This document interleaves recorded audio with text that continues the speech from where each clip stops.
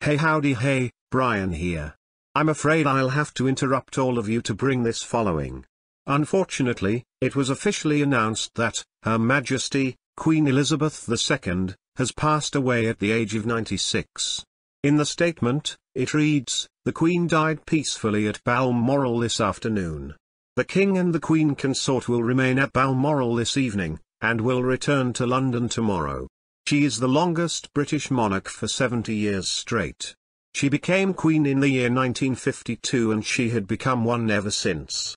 But now, her death marks the end of an era for her, and Charles III is now King. He was the longest-serving heir apparent in British history and, at the age of 73, is the oldest person to assume the throne.